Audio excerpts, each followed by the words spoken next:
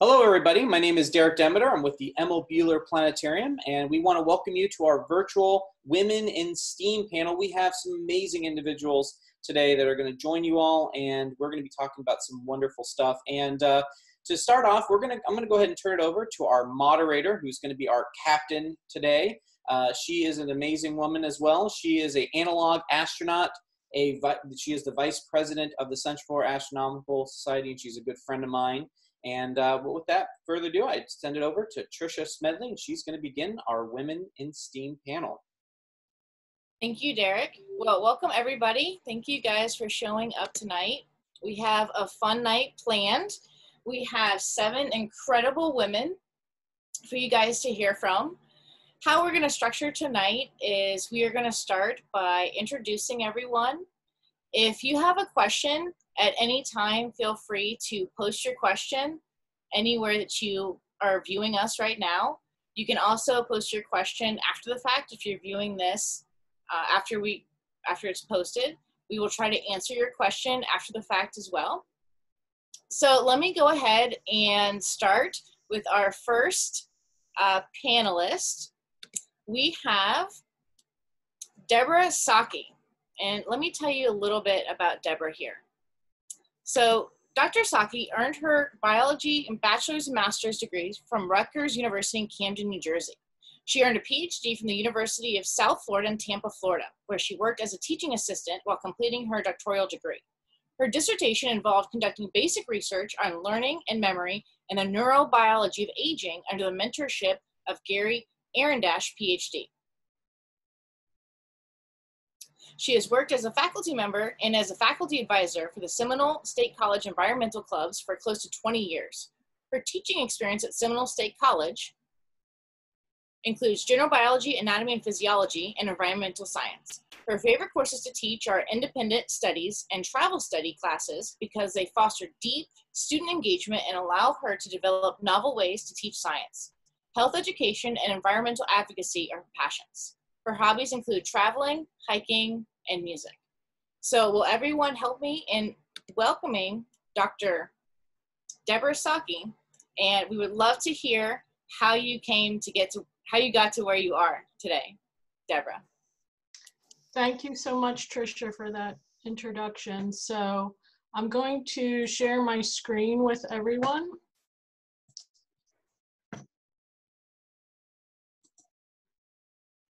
So can everyone see that? Hopefully you can. Yes. Okay, thank you.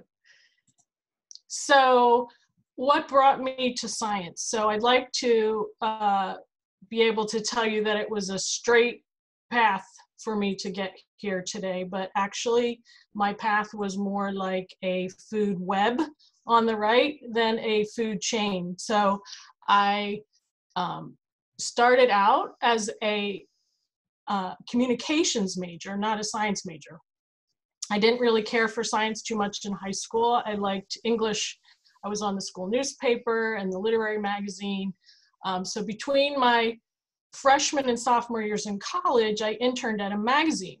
And I liked the writing and learning part of that internship, but I couldn't relate to the people working there. So it wasn't a good fit for me. So at the same time, the college I was attending eliminated their communications degrees. So I had to pick a new major. So I ended up switching schools, and I attended a different private school for a semester, and I was a business major.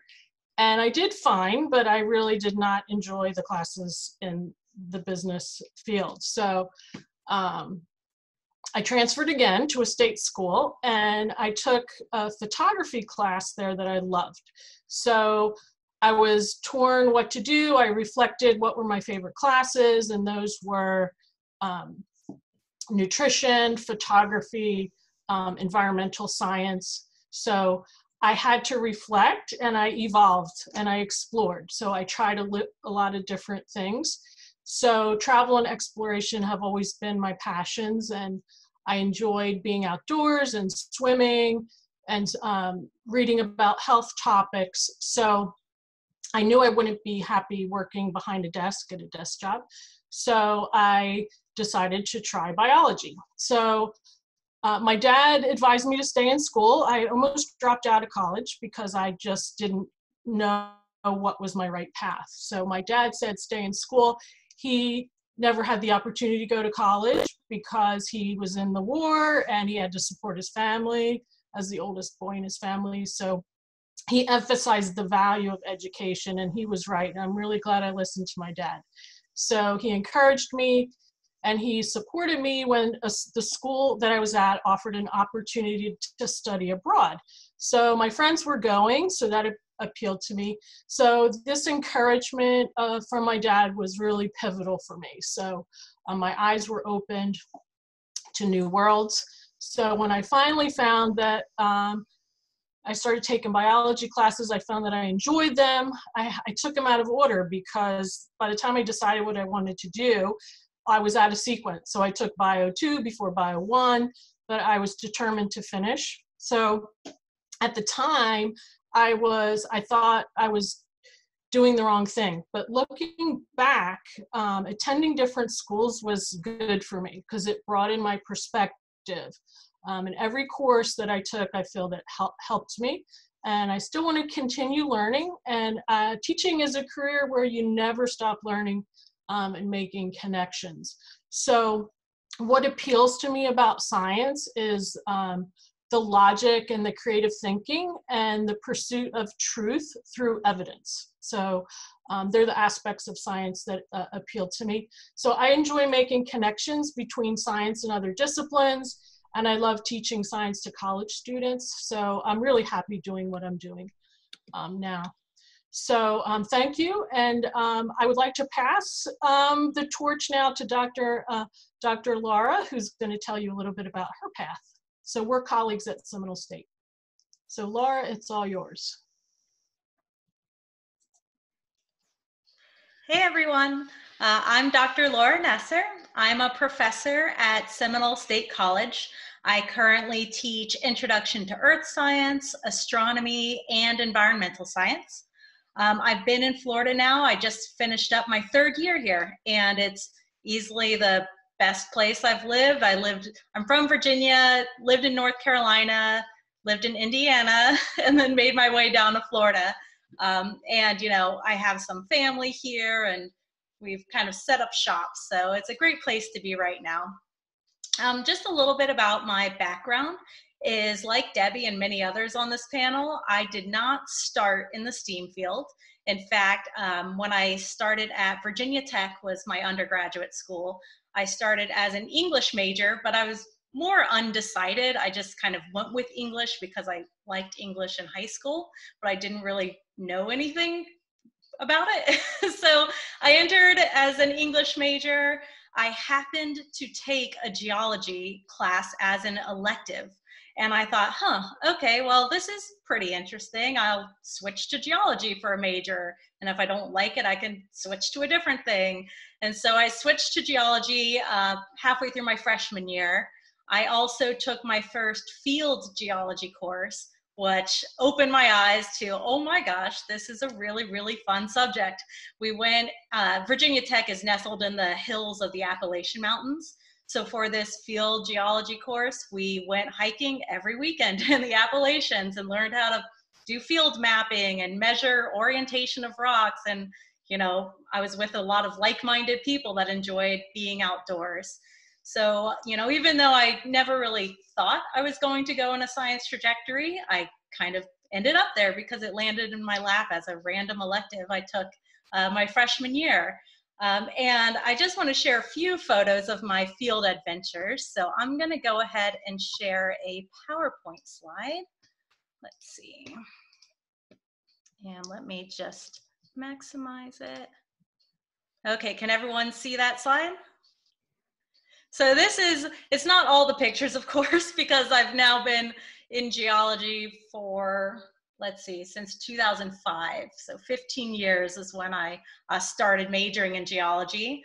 And the upper left is my first field geology course that I was enrolled in, a few of my friends that we went out with every weekend. In geology, you generally have to take a field camp. And so I chose a field camp that went to Ireland for a summer, and I spent 6 weeks in Ireland my junior year of college.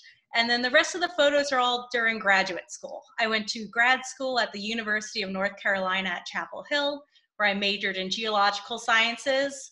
My dissertation was out in northwestern Wyoming, which is what most of these photos are, including my virtual background photo is from Wyoming as well. And then in the top right is a field class that I got to take. So as I said, you know, it wasn't my first path, but it certainly was the best path that I could take. So thank you. Thank you. Thank you so much, Laura. So next we are going to Zoe Landsman. So let me tell you a little bit about Zoe Landsman. So Dr. Zoe Landsman received her Bachelor of Science degree in physics from the University of Central Florida in 2011. She received her PhD in physics with a concentration in planetary science in 2017. Dr. Landsman was a postdoctoral scholar at the Florida Space Institute from 2017 to 2019. She now works as a scientist at UCF. Her research focuses on rocky bodies in the solar system, especially asteroids. These objects tell us about the formation and the history of the solar system, and they are a key part of plans for human space exploration. So let's everyone welcome Zoe, and let's hear about your story, Zoe. Sure. Well, thanks for that introduction, and thanks for having me. So I'm going to start by sharing. I have just a couple of pictures to share. Let's see. So this first set of pictures these are some pictures of me at work. And this actually makes my job look much more glamorous than it is. But the work I do is cool. Sometimes I get to use telescopes. Sometimes I get to work in a lab. But most of the time, I'm actually just in front of my computer, either analyzing data or writing papers or writing proposals to get funding and other resources to do more research. But I wanted to show you kind of some snapshots of what my job looks like, and then I'll tell you a little bit about how I got here. So it's been really cool actually so far to hear everybody's stories, because mine is. I think there are some similarities here. So I was also not one of those people that like always knew from the time I was a little child that I wanted to be a scientist. In fact, I kind of believed pretty truly that I was not a science person. And, you know, I liked science, but I just couldn't relate to the idea of like being, you know, some mad genius in a white lab coat. And I didn't personally know anybody who was a scientist, and it just seemed like, you know, something completely out of my experience. So I was an English major when I started college.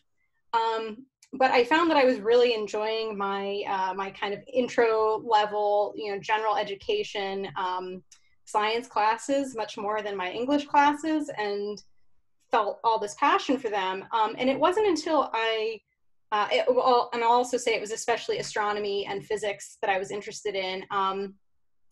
But I was really intimidated by the thought of majoring in physics, and especially all the math that I would have to do, because you know, kind of having written off this idea of doing science as a career, I took the minimum amount of math that one could take in the state of Florida to pass high school.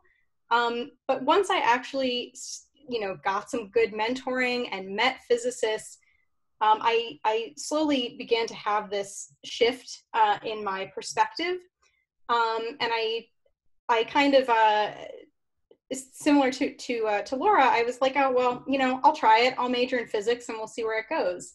And it turned out to go well. And the shift that I had was kind of learning that there really isn't a science person. Like you're not just born with the innate ability to do science. Science is a way of thinking critically and creatively, and it's a set of skills that you have to learn and practice, right? So like, you don't pick up a guitar and immediately know how to be a virtuoso, right? You have to practice these things.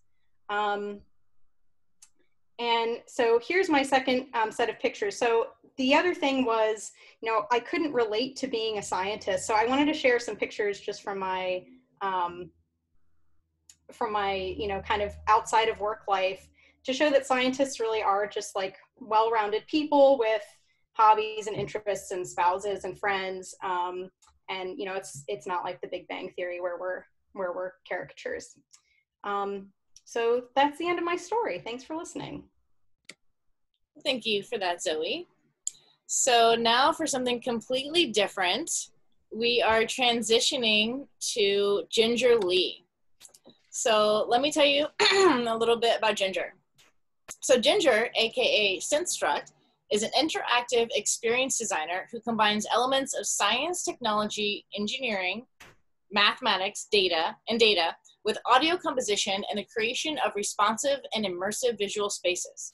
Leigh's work spans from creating and performing full-dome audiovisual experiences to developing interactive installations for science centers, festivals, and museums.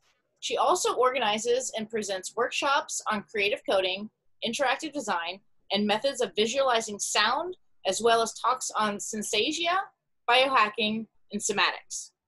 With an interest in how we connect with the world around us, as well as the worlds of our imagination, Leigh works with different sensors and controllers to explore how we interact with and explore these worlds. So thank you very much, Ginger, for joining us, and let's hear your story. Great, thank you, Tricia. I'm actually going to go ahead and share my screen. Give me 1 second. Can you guys see that? Can you guys see my screen? No. Oh, you can't, okay. Now? Yes. Great. All right, so as mentioned, I'm an interactive experience designer, so I'm going to talk a little bit about what exactly that is, because most people have no idea when you say interactive experience designer what that is. I'm also going to talk a little bit about myself, but mostly about what I do as an interactive experience designer. So quick tidbits about myself. I grew up in Phoenix. I currently live in Orlando. I'm a human. Obscure things about myself: I have a magnet in my finger that lets me feel electromagnetic fields. I'm synesthetic, as Tricia mentioned in the intro. And also my dreams are basically my second life, so dreams are really important to me. I dream very vividly every night, and that's a big part of who I am, because I do weird things like speak other languages in my dreams and have completely different life that I exist in my sleep. So dreams are a very big part of my creative life as well. I'm going to really quick just change the resolution on this. I wanted to show you guys just a little bit about what I do as an interactive experience designer. So these are some projects I did. These are all from 2019. So all projects I did last year. So I do a mix of working with different sensors, do a lot of audiovisual work. Being synesthetic, I basically see sound in my mind as different shapes and forms and different behaviors and personalities. So I tie that into my work as well. I do installations, I do live performances, so I try to combine all these elements that interest me into one, obviously working with science as well, and tying that into it to make it experiential, and virtual reality, and doing different workshops and other such things. So that's an example of some things that I do as an interactive experience designer, and that was all from just last year. So a little bit about how I got to where I am now. When I went to college at UCF, University of Central Florida, I wasn't quite sure what I wanted to do, because growing up, everybody always told me that you can be creative or you can be technical, but you can't really be both. And I heard this all the time, that you're kind of one or the other. And that didn't really feel right to me, because I definitely had an interest in both sides. And so when I was in college, it took me a while to figure out that you actually had to pick a degree and you had to decide what you wanted to do, because I would take computer classes that interest me. I took foreign language classes that interest me. I took some art classes that interest me. But then they said you have to pick what you major in, and then I didn't know what to do. So I was flipping through the book, and then I finally saw digital media. And some of the courses were, exploring different software like Photoshop and things like that, and doing electronics and physical computing. And so that interested me on the technical side. But then the output of it was creative expression, doing these artistic things, but using different technology to realize those artistic endeavors. So through that, then I got to actually combine those two things together and realize that you don't have to pick a side, you can actually merge those together. So if you're interested, actually that picture that I used in the background, that's something that I created that's 100% code. So that's not 3D modeling, that's actually 100% created with code that describes the lighting and describes the textures, and everything is code-based that created that image. So right out of college, I didn't know for sure what I wanted to do after that. And so I took some time where I worked at Full Sail for 11 years teaching digital media, exploring different interests, and that really allowed me kind of a safety net of getting a steady paycheck teaching digital media while I explored all these interests on the side. So I worked a lot with cymatics, which is the study of the physical vibrations of sound. So the thing that I loved about it was that I could explore different aesthetics, but it was based on the physics of sound. And so this is actually a photograph using water, sound vibrations, and capturing it with different exposures. And so I did a lot of work with that and exploring the physics of sound vibrations. Working with different systems, I had an interest in math and language. And so some of my own projects, I would create different languages and exploring, if we didn't have the language that we have now, what is the ideal systematic language that makes the most sense? And I did things like that with number systems and with color systems, and basically rethinking the systems that we use today. Here's another one that I created. And then I got into creative coding and doing a lot of work with that and creating geometric forms, because I was really interested in math, but using code to generate these forms. Here's another example of drawing that. And that got me into thinking about interactivity, because I was doing all these things that I loved, but I actually wanted to put it out there that other people could play with. So that's when I started to get into interactivity. And then from there, that's where we are today. So all of that stuff went into the work that I do today. So working with sensors, working with code, having a creative visual output, working with sound. And so these are some examples of different shots of performances that I did. And for all of these projects, I work as an independent interactive designer. So I left my job teaching 2 years ago, and I do this independently full time. And so I do all the sound design, all the programming, all the concept design and implementation and everything that goes into it. So for each project, I have to learn new sensors, new programming languages, and a lot of new things. And that's what I love about it, is that there's always something new. So for every project, these are just some of the things that go into everything that I do. So every project might be a mix of, thinking about the psychology of play and what engages people in interacting with it, integrating different electronics, artificial language or artificial intelligence, VR, AR, things like that. So these are all examples of things that go into my project. So basically, at the end of the day, just do what you love. So that's what I'm doing now, is combining the things that I love. Well, thank you for that, Ginger. That was very interesting. Okay, so next we are going to Dr. Julieta Aguilera. So Julieta studied design at the School of Architecture, the Catholic University of Vesperio in Chile. She owns 2 Masters of Fine Arts in Design from the University of Notre Dame and Electronic Visualization from the Electronic Visualization Laboratory at the University of Illinois at Chicago, with an emphasis on virtual reality and a focus on shared spaces. Because of these research interests, Julieta took a job at the Adler Planetarium Space Visualization Laboratory, where she created or contributed to scientific visualizations for exhibitions and planetarium shows. Julieta eventually became the associate director of the laboratory, working alongside Adler astrophysicists, educators, and administration staff, as well as astrophysicists from various universities. She handled weekly presentations on how scientific visualization and current technologies are used to explore, study, and communicate scientific discoveries and theories. While at Adler, she also spearheaded events geared to advance the understanding and integration of immersive and collaborative interactive media. She has taught the full design curriculum, as well as graphical interfaces, immersive environments, and scientific visualization.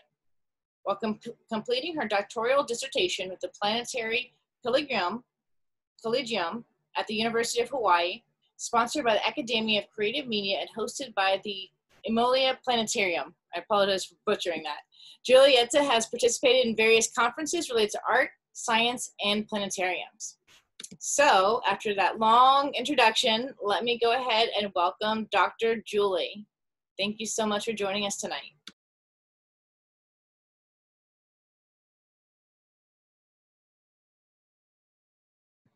Okay, so thank you for the introduction. Yes, you butchered some of the words, but it's okay. So let me go ahead and share my screen too. See. Should be the green button down at the bottom there. No, I got it. Let me start my slides to make sure they do work. Oh.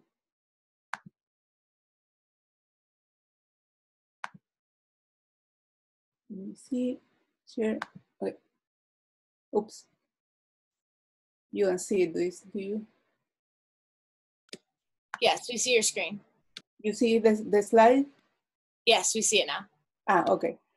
So these are some pictures of the School of Architecture that I attended at the Catholic University of Valparaiso.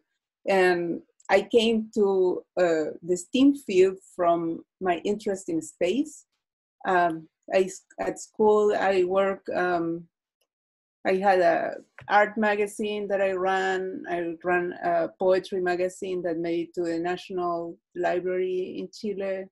And I did a lot of scenography. I gathered a group of friends and we did a lot of interactive scenarios where things were kind of kinetic and introduced people to a platform where they did the presentation. So it was always about interacting with the space and kind of the body in there doing things. And this school particularly has an emphasis on a space at that level. We had a class called body culture, which did things like this, where you had to construct devices that mediated the body in space. So this is what you see in these pictures. Then I went on to study graphic design, a Master of Fine Arts in Graphic Design.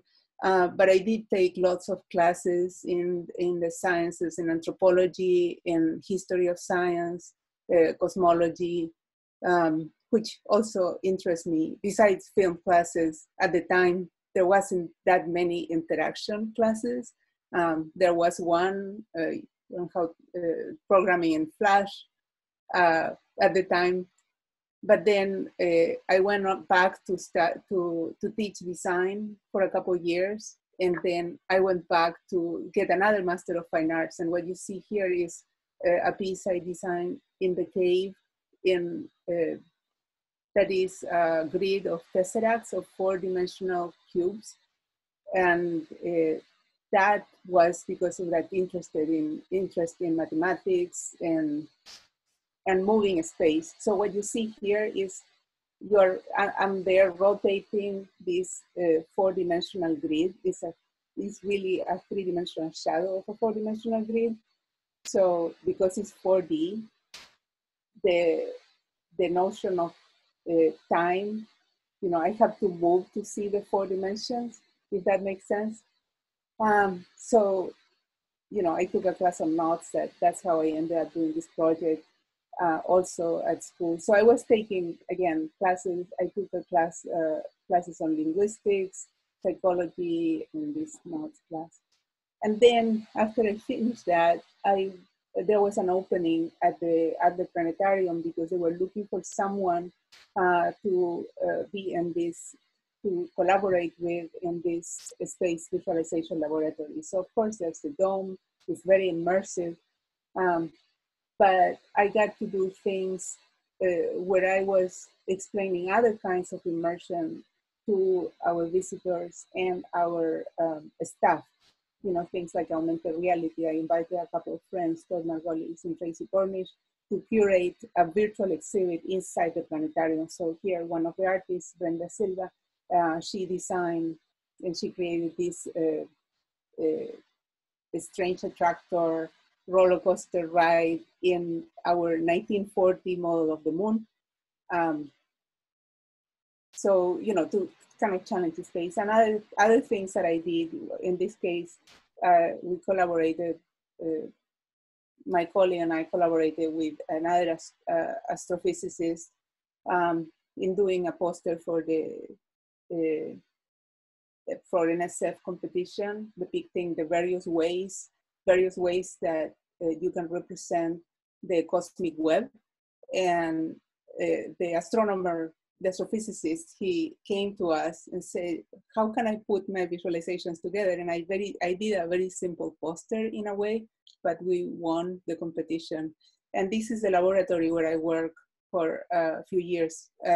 This is the Space Visualization Laboratory. And as you see, plenty of devices, touch screens, 3D stereo, high resolution devices.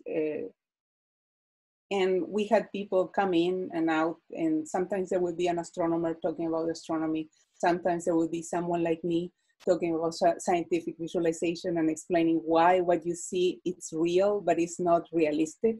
So that always fascinated me. And the reason, I should say, the reason I took the job at the planetarium was because of that challenge where we are presenting space in so many sensory rich ways of this reality that is beyond what we can experience as simple human beings, but not simple.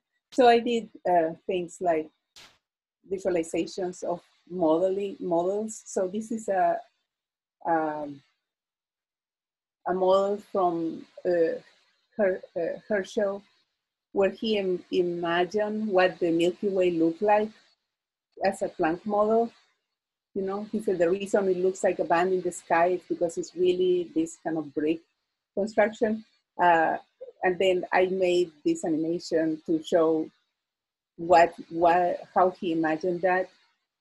But that's something that we do in the dome. This is another image from right, where he imagined that the Milky Way is really stars sitting on a sphere.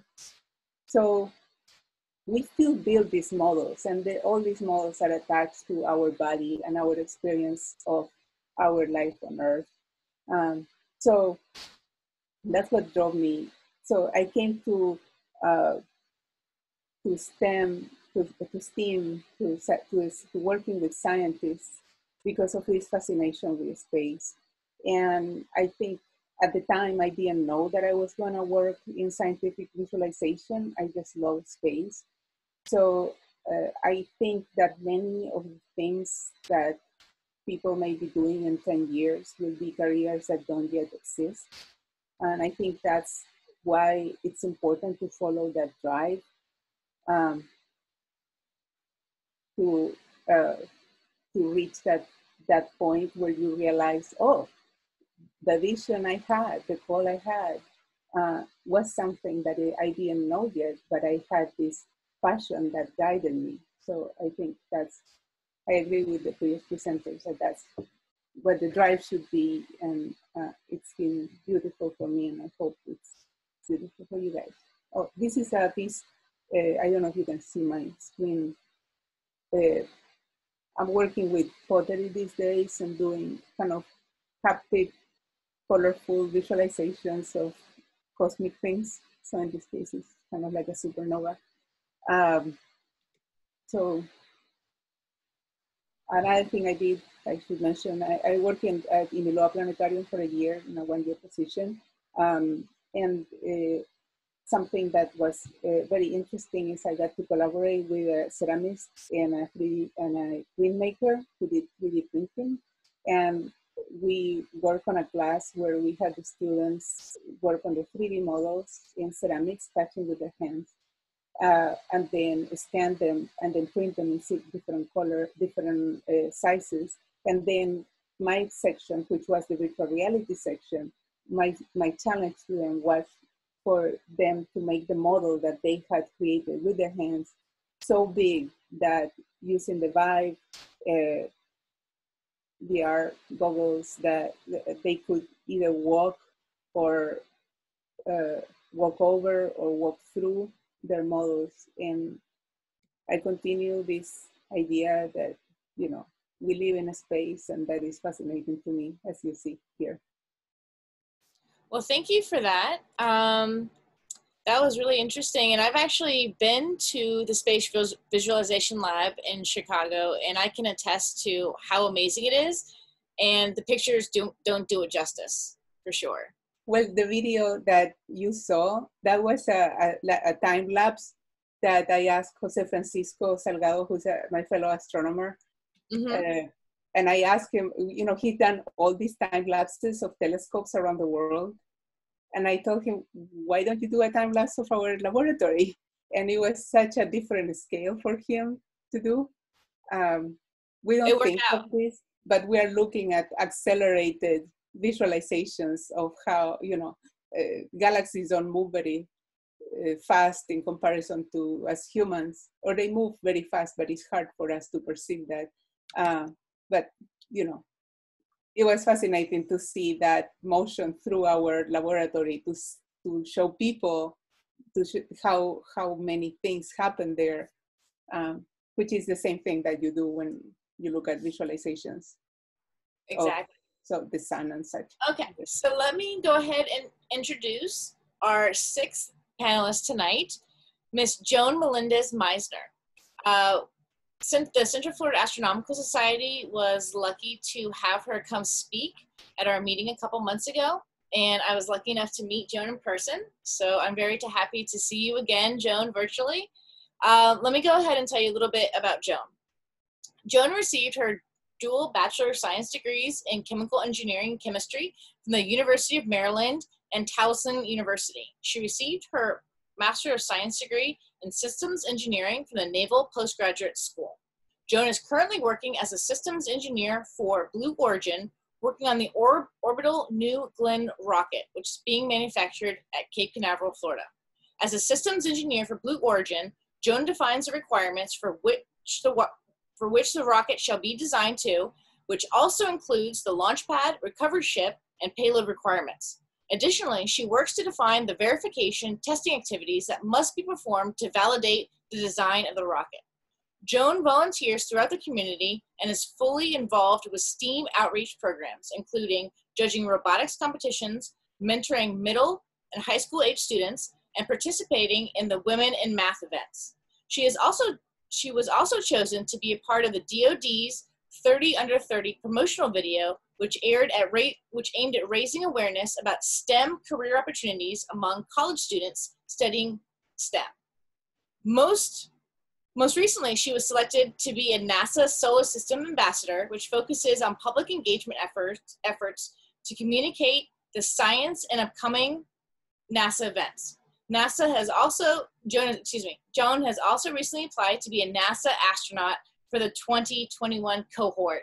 So let me go ahead and welcome Joan. Thank you so much for coming. Yeah, thank you so much for having me. Can you guys hear me? Yes, we can hear you. Awesome. Well, I mean, I really can't say much else. That was such a great introduction, Trish. Thank you. I'm going to share my screen real quick and let me know if you guys can see it.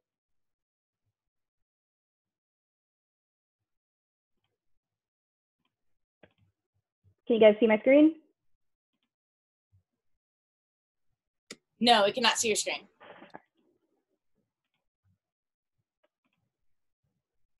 So I'm just going to go ahead and talk. Sorry about that. So as Tricia already mentioned, I have a dual bachelor's degree in chemistry and chemical engineering. I also have a master's in systems engineering, and I've been a systems engineer for about 8 months now. So that means I'm an expert at Blue Origin and rocket science. So if you guys have any questions, please ask me, but I'm just kidding. Oh, sorry. Am I good to share now? Okay, cool. All right, I'm gonna share my screen. Are we good? We can see it. All right, cool. So a little bit about me. I'm from Orlando, Florida. I was born in Panama because my father was in the Army. My family's from Puerto Rico, which makes me the red sheep of the family. I'm the only one that was born outside of Puerto Rico. Some of my hobbies, I love music, so I like to play the piano, the clarinet, and the guitar. I'm also very active pre-COVID, so I can't really go play outside and play sports, but I usually like to play tennis, basketball, and softball. I'm also into photography and videography, and as Tricia mentioned, I love volunteering in the community. Some interesting facts about me: I was an extra on House of Cards and Veep. So if you guys ever want to know what scene I was in, if you blink for a split second, you will not see me, but I was walking in front of Princess Bride, so that was pretty cool. I was on a carrier for about 7 days, and I was able to be catapulted off the ship, which was such a great experience. This is that top picture up here. And then I also met my favorite astrophysicist, Neil deGrasse Tyson. And then I was also an intern on Capitol Hill for the House Majority Whip in Maryland. So I've been all over the place. I've tried to do as much as I can because I love politics, I love volunteering, and I love STEM. So next, my work experience, I started off with Naval Air Systems Command, NAVAIR. I was really lucky to start there because I've met so many great mentors. I've met so many great people who geared me towards my career. So I started off as an intern, and then I was accepted into the Pathways program. So what the Pathways program is they pay for your last 2 years of college, and you have a guaranteed position in the Department of Defense, so NAVAIR at the time. So I'm just really thankful for the people that I was able to meet and get me to help me with pay for my college at the end of my career there. And then recently, I was at Air Force Space Command, which is now Air Force Space Force. I was there for about 3 months. It was a really short stint because Blue Origin called me, and I can't say no to Blue Origin. So I left Air Force Space Force, and I started working at Blue Origin as a launch integration engineer. And like I said, I haven't looked back. I absolutely love it. A little bit about Blue Origin. We are working on, in Florida, we're working on the orbital rocket, which you can see over here, which is super tall. It's going to be a little bit shorter than the Saturn V. So if anybody is a huge space nerd, the Saturn V was about 110 meters. This is going to be about 98 meters. So it's just a little short. This is our suborbital rocket. We're working this year towards first human flight. So I'm really hoping that I'll be selected one of these days as a Blue Origin astronaut. And so I'd be able to go into space in this little capsule. And then just for scale, this is a human down here. It's not really anything like that, but it's for scale. So that's me right there. And then, like I mentioned, this is the rocket right here. So it towers above the Falcon, the Vulcan, the Atlas, anything that's currently going to space right now. So ours is just slightly less tall than the Saturn V. And then if you want anything for scale, that's the Statue of Liberty. So from the base to the top, our rocket is going to be taller than the Statue of Liberty. So, I got into STEM because I first wanted to be a doctor. So as many other people here, I didn't really start off at STEM. I wanted to be a doctor. I wanted to help people. But then I interned at a hospital and I saw blood and I almost passed out. So I immediately said, I can't be a doctor. So I talked to my guidance counselors, and I had really good guidance counselors in college. They put me on the path of engineering and math and science because I already took a lot of those classes. And I don't know if I mentioned, I went to the University of Maryland and Towson University. It was a dual degree program. And for my master's, I went to Naval Postgraduate School. NAVAIR was actually the company that paid for me to get my master's while I was working full time. So that was a really good opportunity. I've been very lucky and blessed throughout my career. And I don't know if I've mentioned this enough, but mentoring is really big for me because I had a lot of good mentors along the way. Right before I moved down to the Space Coast, I had a mentor up in Maryland. I met her because I was volunteering at an event, and she was an F-18 pilot at the time. She was super nice, and we hit it off very well. And I met with her a couple times, so she was a really good mentor. We lost touch back in 2012, and the reason we lost touch was because she was selected to be an astronaut, and she is Miss Necole Mann, who is going to be going to space on the Boeing Starliner. So like I said, I've had really good mentors along the way. That's why I like to volunteer in the community, and I like to be a mentor to everybody else because I'm very humble about the people that were put in place in my path to be where I'm at. So I definitely want to give back to the community and be a mentor and, help the next generation build rockets. Thank you for that, Joan. That was pretty amazing. Okay, so last but not least, let me go ahead and introduce our last panelist here. So Necole Pynn. Necole is a technology producer specializing in 3D environmental design and development in digital media. She works at EA in Orlando, Florida as a development manager on Madden, one of the top-selling video game franchises in the world. Necole has a particular interest in the art, structure, and mechanics of video games, AR/VR, and the new mixed media using advanced technology. She has over 6 years of professional experience in software production management and layers of supplementary experience in the form of personal R&D and design production support for game development in Unity, freelance project work, hackathons, and game jams. Before joining EA, she worked as a producer of augmented reality software at Magic Leap, supporting production in Magic Leap Studios, audio, art, animation, production R&D, and interaction systems. In her free time, Necole likes to contribute to Orlando Tech and Arts initiatives as a board member, supporter, or volunteer. She has been actively involved with the Indie-Nomicon, an association for independent game developers. Also Startup Weekend, the We Venture Women's Business Center, Orlando IX, Florida Technology Journal, the Orlando Tech Association, and others.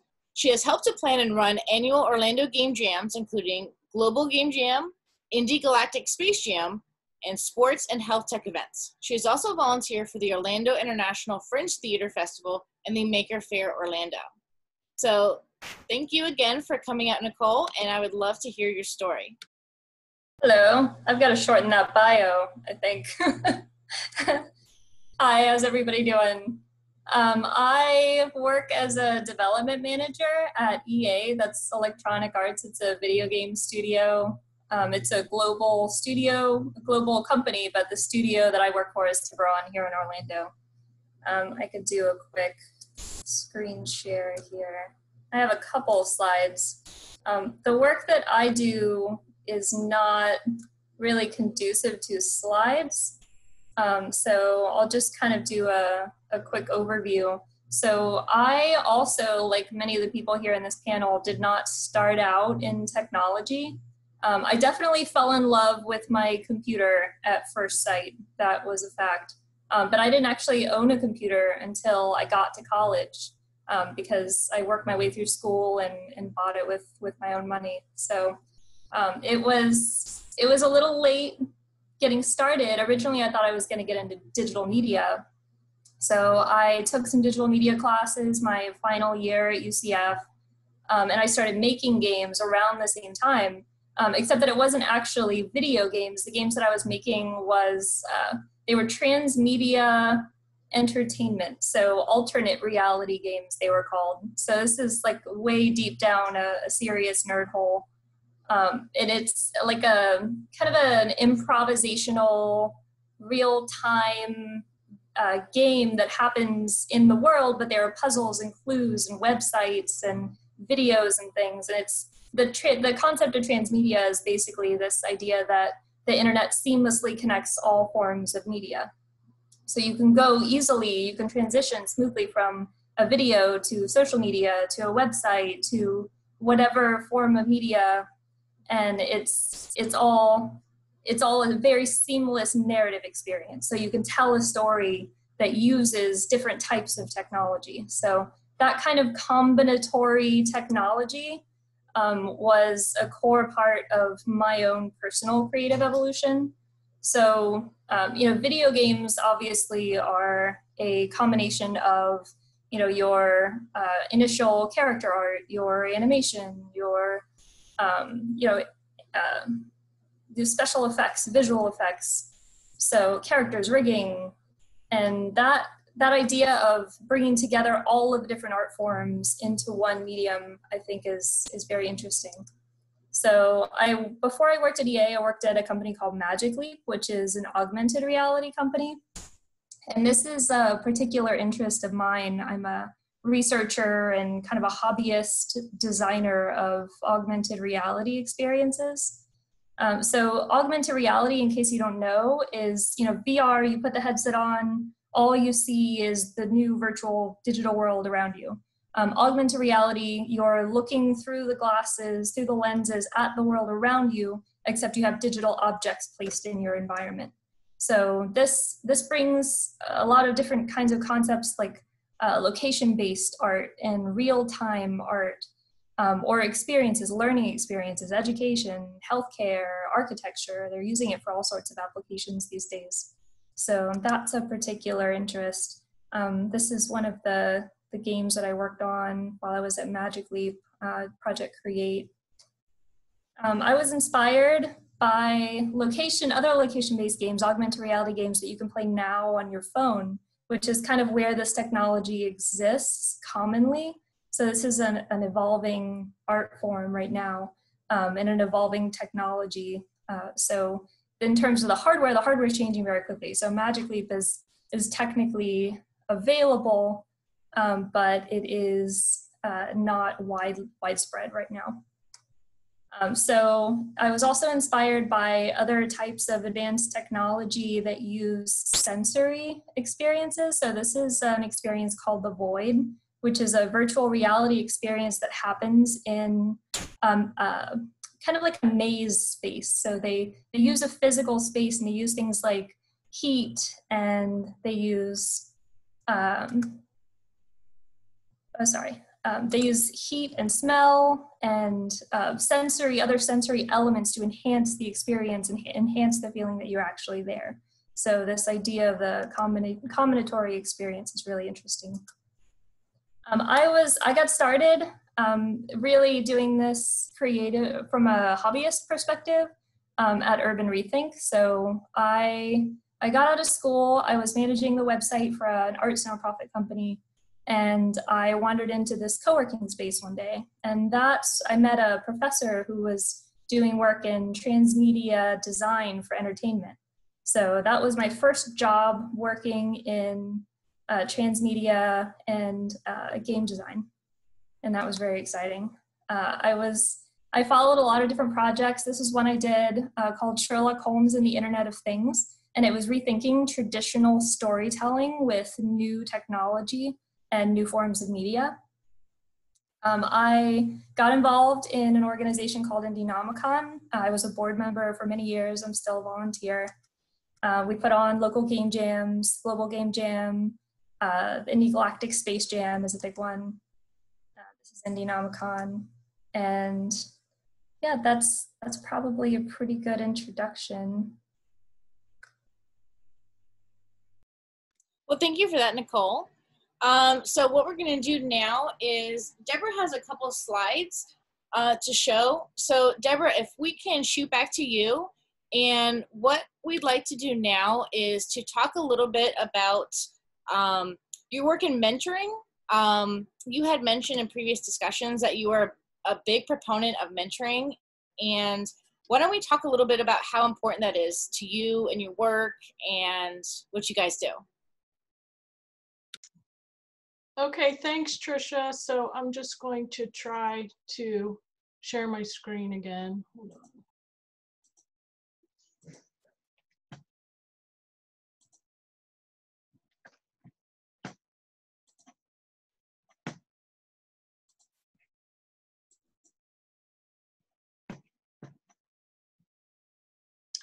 So what I wanted to do is just give you an example of an experience that I had mentoring someone. So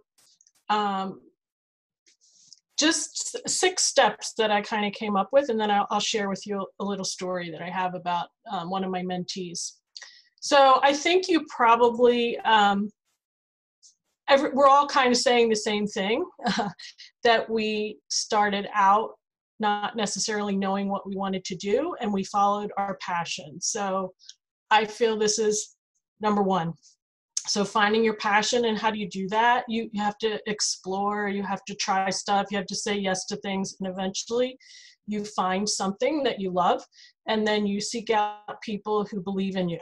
So once you find your passion and people that believe in you, focus your energy on that. So focus is really important, and I've had some stumbles along the way. You have to ignore the negative energy and just pursue what you believe in.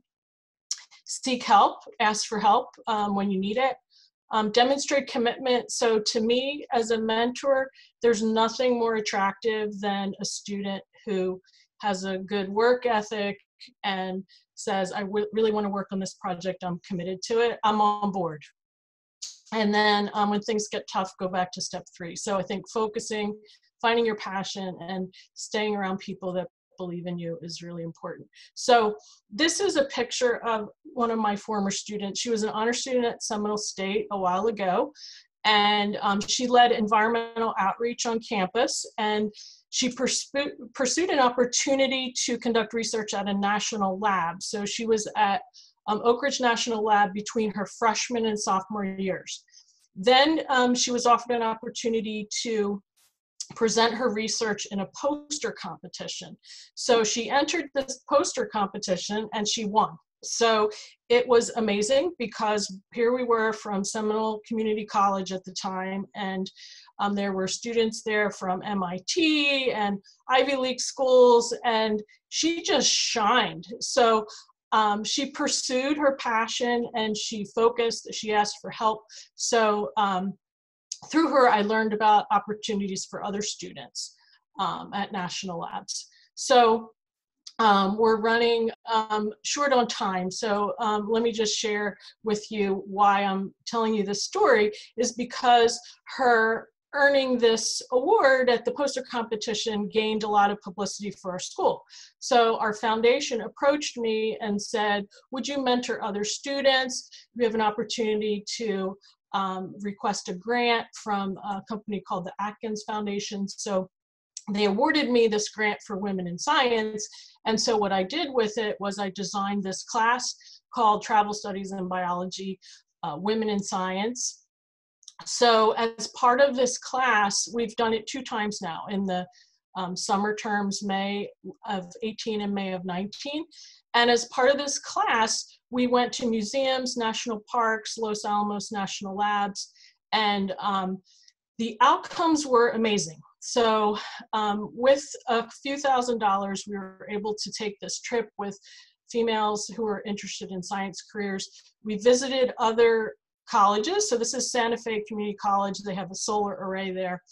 And quite amazingly, we have this mentorship has resulted in 2 Jack Kent Cooke scholarships for the girls that traveled. So Haley Furman is in this picture. So she won the Jack Kent Cooke scholarship last year.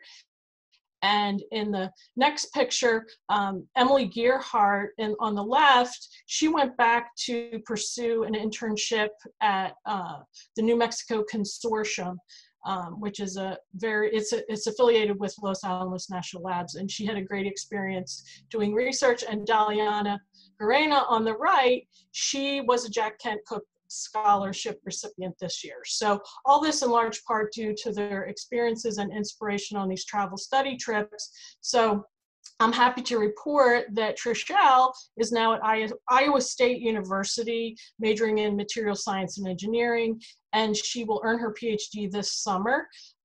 So just starting with a student who exhibited initiative, and she's paved the way for other students. So this is what really makes teaching rewarding. So thank you, Tricia, for allowing me to share the story.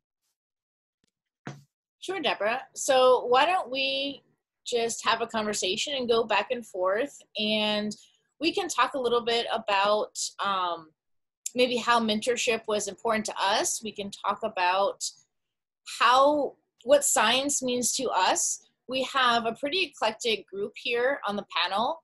And so we have a couple people here that are taking their love of science and their passion of engineering, astronomy, space, and they're able to, like when it comes to the space and science visualization, they're able to merge the art and the science.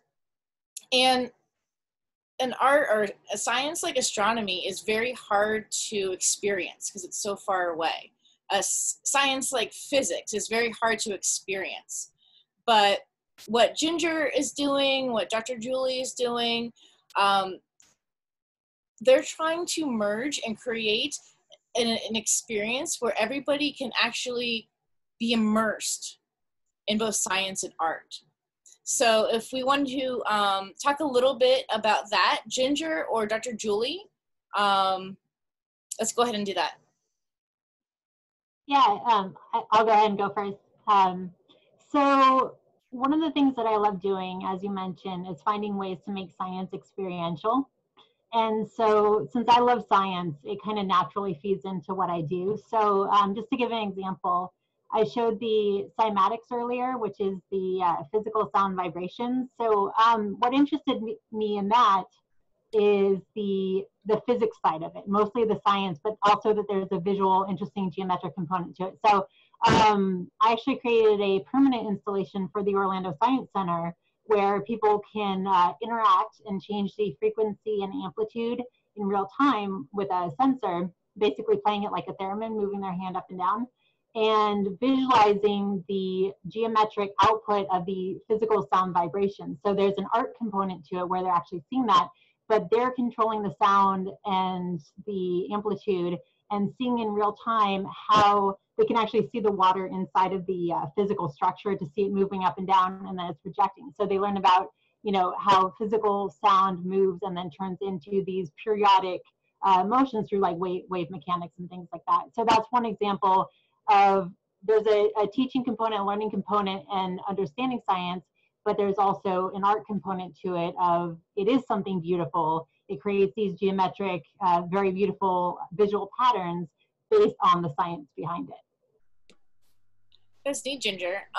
So what would you say, for instance, if a young person came to one of your performances and they came up to you and they said, you know, I'm a music person. I love music through and through. I love this whole immersion of music concept that's developing right now, but I'm also in love with physics. I'm also, you know, I'm an amateur astronomer. How can I fulfill a passion and potentially maybe one day make a career out of merging? You know, where do you see this whole notion of the art and science immersion? You know, is it entertainment? Is it education? Where? It's definitely a spectrum. So for me, I like bringing science in where it's not straying too much from the science itself. You know, there's a translation component where on one end it can be 100% art that's inspired by science, and then of course on the other end it can be 100% science that's inspired by art, or vice versa. So it's definitely a spectrum. If somebody's interested in sound but they're also interested in physics, then one thing that's really big is sonifying data. So taking data and then translating that to sound so that people can hear, auditorily experience data from, let's say, the planets or from other things, or translating the data from the planets into geometric patterns and things like that, because there is a lot of things that, depending how you interpret that data, you can understand it in different ways by seeing the geometric patterns or by seeing it translated into visual things. So there's a spectrum between being inspired by science but then mostly doing art, and then, you know, keeping true to the science and wanting to really get the message across and interpreting the data so that people understand the data itself. So there's definitely a whole spectrum there that people can fall anywhere in between, depending where their interests lie. Yeah, I would like to add, you know, to what Ginger is saying, that totally agree. That the irony in having worked, you know, for so many years in planetariums and looking at things that are so far and so slow for us to perceive, that it kind of makes you revise, it turns onto yourself as to how do I sense the world that is actually close to me. So actually by looking at things that are really far away, it has come down perhaps to learn more about how we humans are, if that makes sense. Yeah. For example, to what she's talking about, if you sonify the movement of the planets, everything's happening so slow that you have to speed it back very quickly to even make it audible. So, you know, like 20 hertz is the lowest human hearing range. So a lot of times all of that data, you have to speed it up so quickly that you can perceive the hearing of it, but that's, you know, like billions of years probably of movement that's actually translated into maybe 10 minutes of sound. Yeah, I talk about tailoring things to our senses, you know, because in astronomy you do that with color too, like all the like infrared and X-ray and gamma rays, and now we're seeing these things that are invisible to us because we're kind of sliding the color spectrum to fit what we can actually perceive. So yes.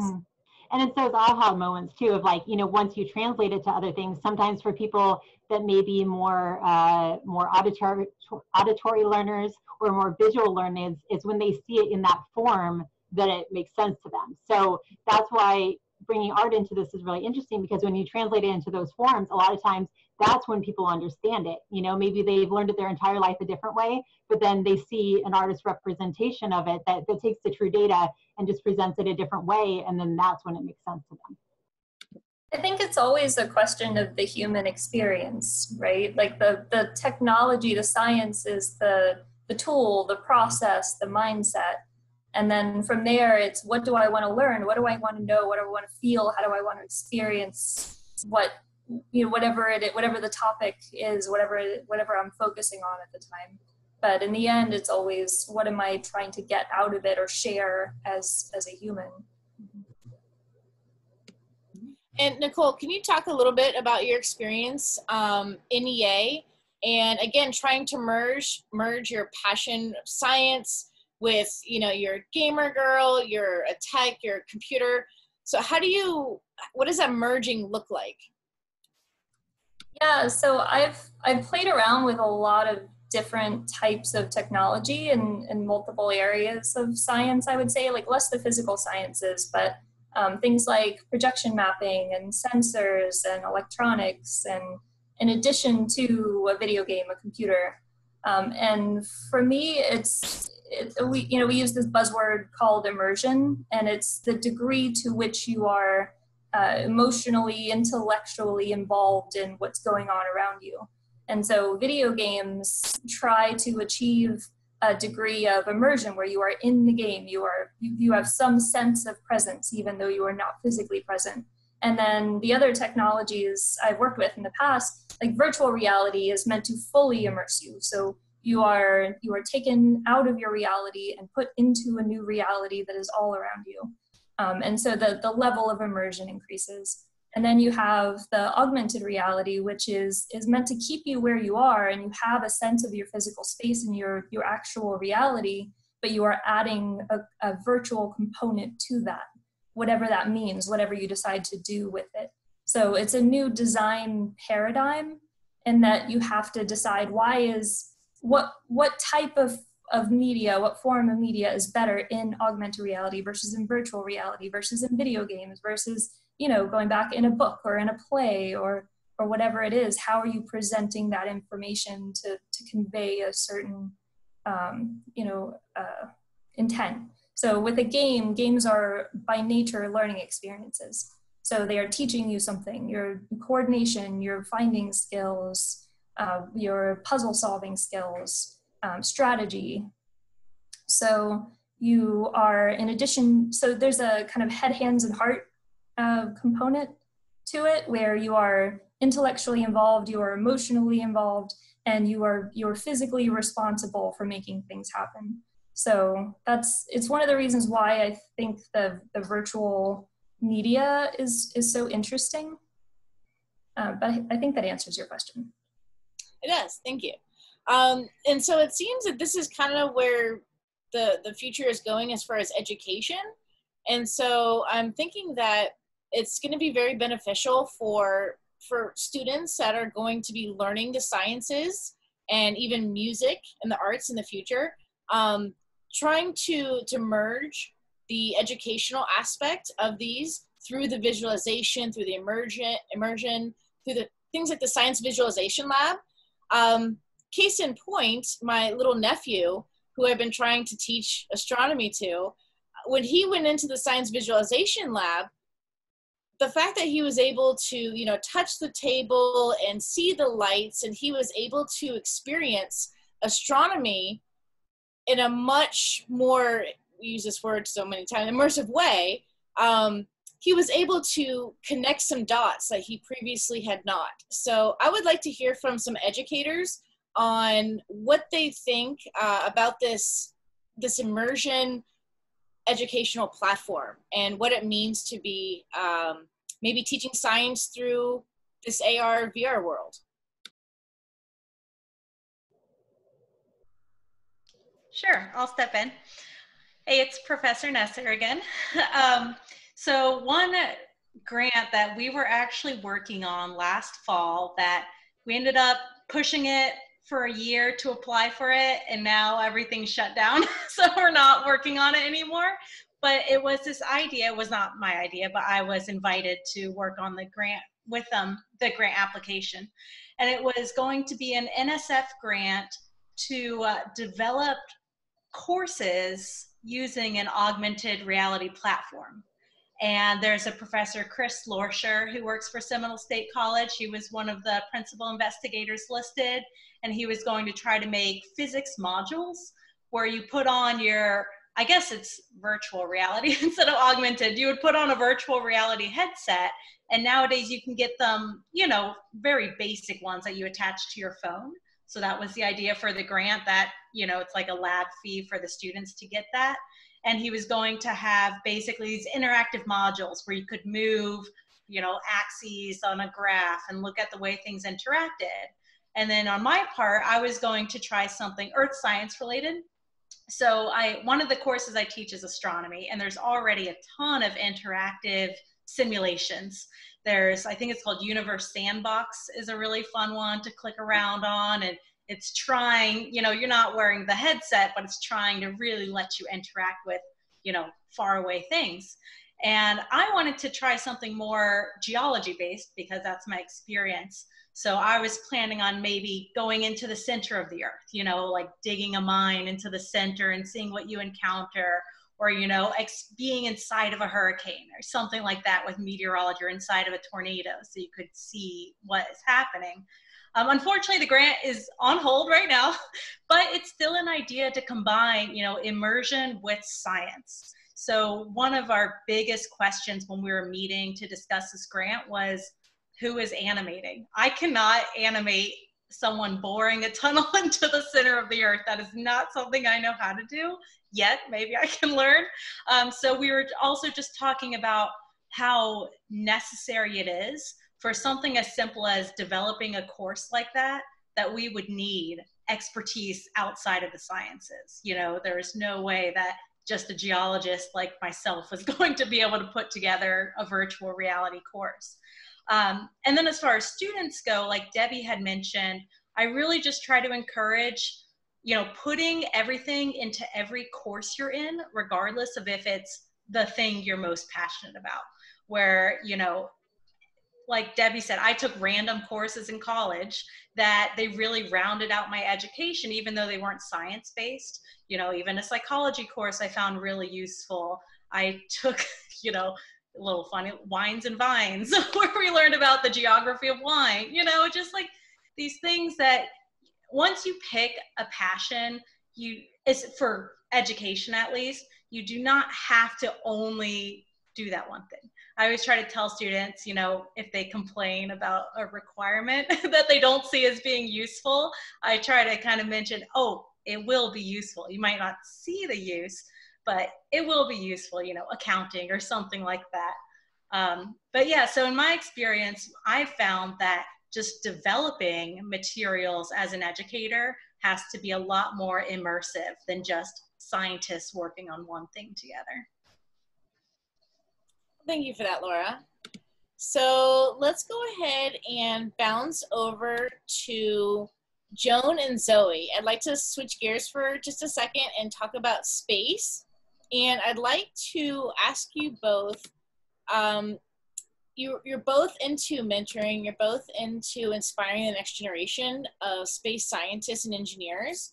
And so I'm curious, for instance, if little Zoe and little Joan could go back in the time machine that maybe somebody's going to invent, and you could go meet a younger version of yourself, say maybe middle school, high school, what would you guys say to either each other or your little selves when you guys were younger? Ooh, that's a good one. Yeah, I mean, I think I'll jump in. I think I would say, if I could talk to my younger self, I think I would say, you know, that it's physics, you know, you'll be interested in physics someday, and don't be discouraged just because physics classes and math classes are challenging. You know, I think you know, that was, I think it's a struggle for a lot of students. Like, you take your first physics class and it's hard because, you know, physics is hard when you're first learning it. It's a different way of thinking. And I think it's really easy to get discouraged because, you know, you think like, well, if I don't get this immediately, then I guess I'm just not, that's not how my brain works. So I would go back and tell myself, like, you know, it's okay for things to be an intellectual challenge, and just look at it as fun, picking up these new skills. I think that would have saved me a lot of stress. So tell me how you ended up at UCF and what you guys are doing over there at the with the small bodies research, and also with the asteroid regolith, the lunar regolith, and all of the space dirt that you guys play with. Yeah, yeah. So UCF has really become a powerhouse of planetary science research, and especially small bodies, so comet and asteroid science. We have there are several scientists at UCF who are part of the NASA OSIRIS-REx science team. So that's the asteroid that's in my background here is Bennu, which is currently being studied by the NASA mission OSIRIS-REx. That's where this picture came from. But yeah, there's a lot of small bodies research happening at UCF. So one of the things I'm involved in is Exolith Lab. So Exolith Lab, we make fake space dirt. And what do I mean by that? Well, let's say you are an aerospace company and you're building your Mars rover, and you want to test your Mars rover to make sure it's not going to get stuck.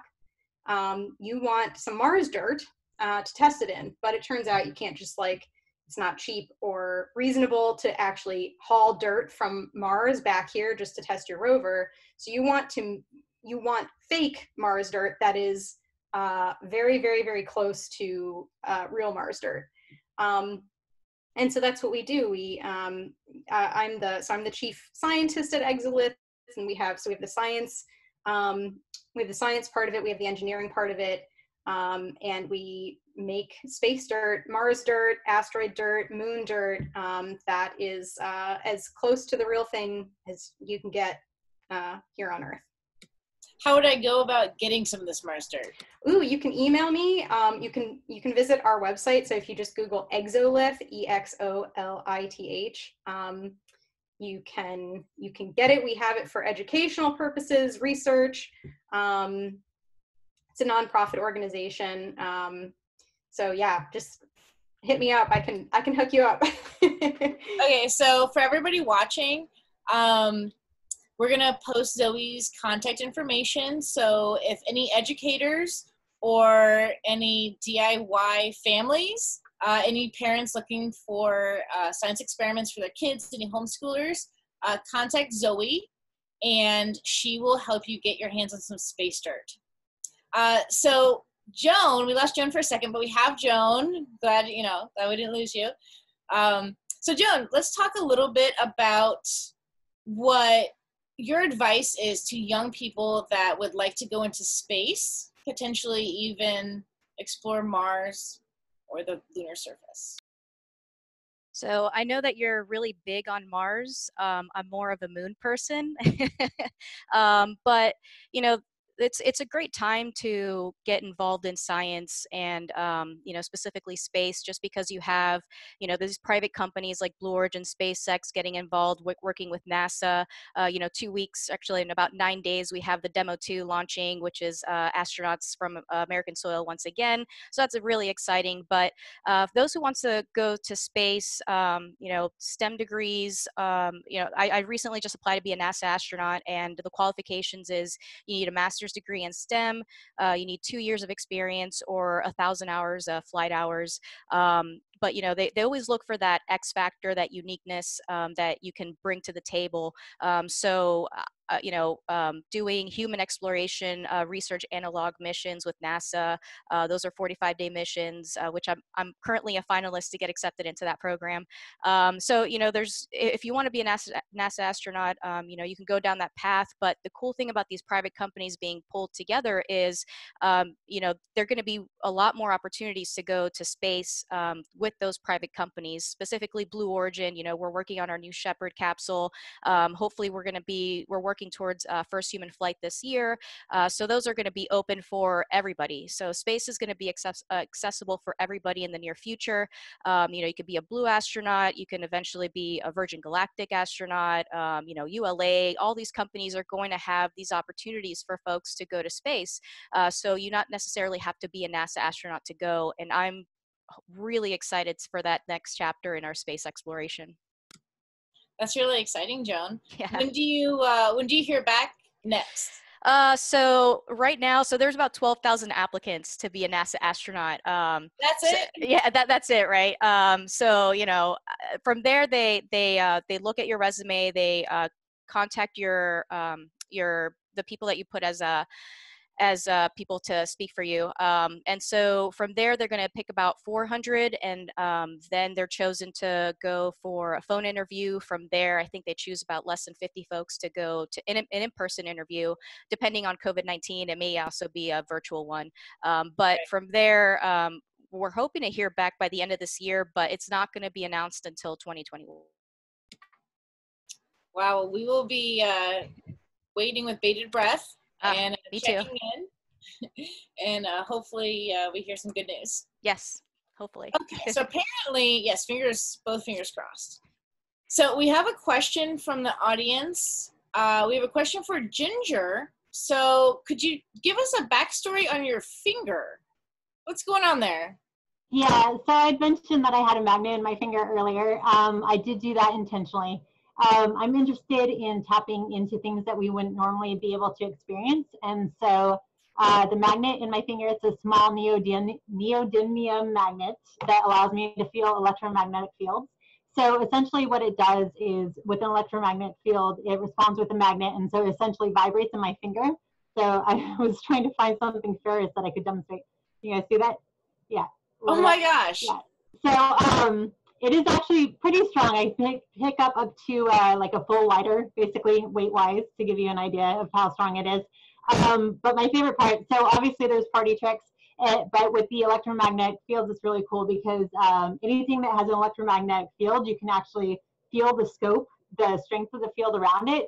So you can even use it to like troubleshoot, like if electronics are working or if they're about to go bad, things like that. So it is something that I enjoy on a daily basis. It's just basically like a sixth sense. And does it hurt? Are there any side effects or? Side effects, sometimes you get stuck to things that you didn't know. If there's like metal shavings on the floor, you might get them stuck to your finger, which is kind of fun and silly. The side effects are all good things usually. I haven't had any issues with it. Basically, when I got it put in, very small incision, they put it in, I got a single stitch, and then after about a month, it healed up. And if the person that asked about it, they're more than welcome to email me if they have questions about it or where to get it done. They can definitely contact me. Did you get it done locally? Yes, I did. Interesting. Yeah. Is there a specialist? Yeah. So it's important that you get it done by somebody that knows what they're doing, because there are people, of course, that try to do it very cheaply or think that they can do it. And there's so the one that I have actually was injection molded, and it uses was it Perylene C. So we're talking science now. So Perylene C, which is a medical sealant that keeps your body from breaking it down. And so you definitely have to get it done the right way with a professional and a professional magnet. Otherwise, you might have issues. Huh. Yeah. But I love it. This is so interesting. We didn't have a whole show just on the finger. Actually, at UCF, I used to do talks, not so much anymore, but I used to do a lot of talks on biohacking and talking about ways to enhance our senses and experience the world around us through biohacking. Fun times. Yeah. Fun times. So let's go ahead and start to wrap up. First of all, I want to thank everyone for coming out tonight. I really appreciated hearing not only your backstory and how you got to where you guys are now, but also I think it's important to have these conversations between women that really love science and also art and the visualization aspect, and to at least be discussing these topics, and hopefully these conversations spur further conversations. And if not, people contacting you for us to potentially have another conversation, maybe branching off, because there are a lot of interesting topics here, and we just don't have the time or the bandwidth, Joan. We don't have the ability necessarily to cover all of these topics. So I really hope that this maybe generates further conversation.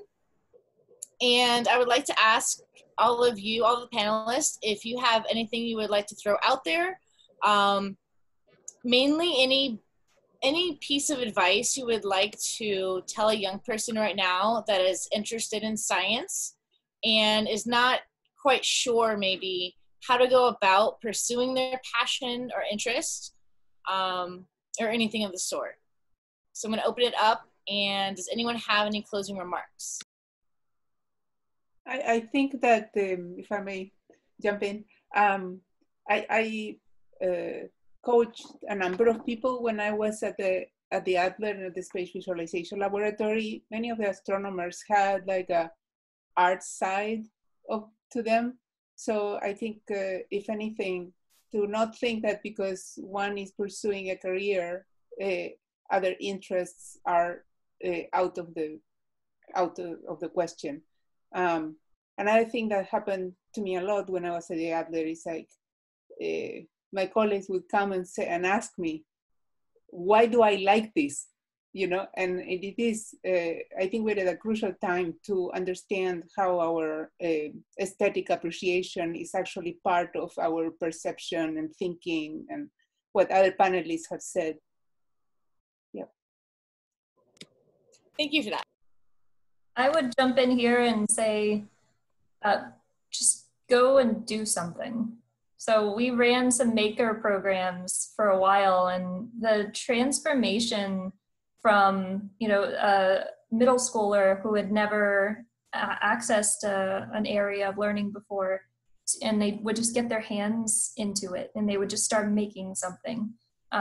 From when they started doing that to when they had something completed and done, there's a change that happens there when you realize I can just do it. I can just find a project that's a good beginner project, get the equipment, find the resources, and there are tons of resources available online that'll teach you any of these areas of sciences at every level, and make something, or learn something, or do something, or go out and study and research, you know, an area of physical science. But just getting started, I think, and having something completed and done is important. Yeah, and I'll add one more just for students that are in classes that maybe interest them, but they haven't really thought much more about it. Please don't be afraid to talk to your professors. We live for you to stop by during our office hours and tell us what you found interesting, or tell us about a video you watched that you do not understand what was going on. You know, in class, I'll have some questions that I don't know the answer to. So I'll say, let me look into it. And I make a little note. And then the next class, I start with the research. And I say, here's what I found out. And, you know, I think that a lot of students that are interested are worried that they'll get shut down. You know, if the teacher's busy, maybe it's happened before where they email a teacher and they never receive a response. But, you know, I would just say, please engage with us. We really, really, really love when a student seems interested. If you stay after class, just to say, I really loved this one thing you said. You know, it doesn't matter. But one way, if you're thinking about, you know, advanced degrees or job opportunities, is you need to develop a rapport with professors, especially for letters of recommendation. So don't be afraid to kind of engage outside of class. If you feel nervous approaching a professor one-on-one, send them an email first. Today we have Zoom, so you don't even have to worry about stopping by someone's office, you know, request a quick Zoom session. Excuse me, it's a quick Zoom session. So I just want to emphasize the importance of, once you do find your passion, and if you want to keep advancing in it, make sure to keep lines of communication with your current professors or current mentors if you have them already. Make sure to keep the communication open. Yeah, I'm just going to jump in real quick to second that. I think that's like amazing advice. And also, if you're a student in a course and you find that you're struggling, talk to your professor right away. The thing, like when I've taught, the thing that always breaks my heart the most is when I hear from a student at the end of the semester and they're like, "Oh, this class was so rough for me, and I struggled so much, and my grade is really bad, and this is going to ruin my scholarship, and what can I do?" And when it's, when it's time for grades to be due, there's nothing else they can do. So don't wait. It's most of your professors are going to be just super happy that you're reaching out and asking for help. So go to those office hours, ask about your homework. If there was an exam that didn't go well, go over it. Yeah, don't be afraid to ask for help. And don't think that a bad grade means we don't like you. It's okay to fail at something if you didn't understand it. It's just important to make sure you follow up on that. So please don't, I know I've had students that maybe they had a poor performance on the first exam and they kind of shut off, but it's much better if you open up and say, hey, once you've, if you have a poor performance on something, teachers that's what we're paid to do, to help lift you up and teach you in a way maybe that you could better understand it. Thank you for that, Laura. Deborah, do you have anything to add to that? Oh, I just think that absolutely, I agree with all that. And thank you, Tricia, for moderating us. Well, thank you guys for coming out. I think it was a good talk, and I appreciate hearing, and I appreciate hearing most how everyone has similar backstories, even though everybody's coming from such different places. So I really appreciated your time, and at this point, I'm going to hand it back over to Derek, and we're going to close out. So thank you again, guys, very much. Thank you, Tricia. Thank you. Yes, thank you, Tricia. And of course, thank you to our wonderful panelists tonight for joining us for our Women in STEAM virtual panel. And I can tell you right now, based on the messages and things that we've been receiving online, you have made a difference tonight to somebody. So I want to appreciate all your time and all your effort to come out and join us this evening and doing what you do and doing what you love. So again, thank you very much. For those that are interested, we do have a couple of things I want to mention here. We do have some programs the rest of this week for you to enjoy. If you like this, stick around, and of course, subscribe to our Facebook page also, and to our YouTube page. We're going to be uploading this to YouTube. So for anybody that missed out on the Facebook Live, we'll be adding this to YouTube so you can share that with additional people. Spread the word, right? That's what we're here for, to do that. This Thursday at 7 p.m. Eastern Time, we're going to be joining two other planetarians. We have Shannon Schmall from the Michigan State University's Abrams Planetarium and Tiffany Wolbrook from the Youngstown Planetarium at the Youngstown University in Ohio. And we're going to go ahead and talk about Chilean skies, what you can see in Chile. And Julie, you are from Chile, right? Isn't that your home? Isn't that where you're originally from? Yes, most beautiful country. Most beautiful. Yeah, actually, Tiffany, Shannon, and I were part of an ambassador program in Chile. We're going to be talking about some of our experiences, some of the science going on, some of the incredible things. And so I'm sure, Julie, you can attest to the fact that it's just an incredible night sky from that location. Well, it's the driest desert in the planet, supposedly. So yes. That's right. Yeah, it's incredible. If you ever get a chance to go, definitely do it. And then at this week, we actually have a special event going on at 10 p.m. Eastern Time. We're actually going to be joining with the Smithsonian's Astrophysical Observatory, as well as other observatories and astronomers from around the country, and we're going to be doing a national star party, virtual star party, and the Planetarium and the Center for Astronomical Society. Me, Frank, and Justin will be joining on that, so really exciting. This is actually going to be on YouTube. We'll be posting the link to that later on our Facebook page, so don't miss out on that as well. It's going to be very exciting to get a chance to do some stargazing all around the country. So with that, again, thank you very much to our panelists. Thank you, Tricia, for moderating this. You did a great job as our captain steering the ship tonight. So with that, I hope you all have a great rest of your evening, and we look forward to seeing you all at a future virtual session in the future. All right, so take care, everybody. Bye. Thank Take you. care.